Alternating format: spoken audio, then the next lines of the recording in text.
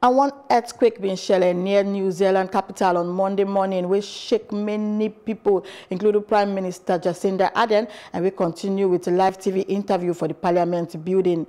The 5.8 magnitude earthquake, 37 km deep, and the epicenter na 30 km northwest of Levin, will be city for New Zealand, the North Island, and where they close to the capital, Wellington, according to Jonet.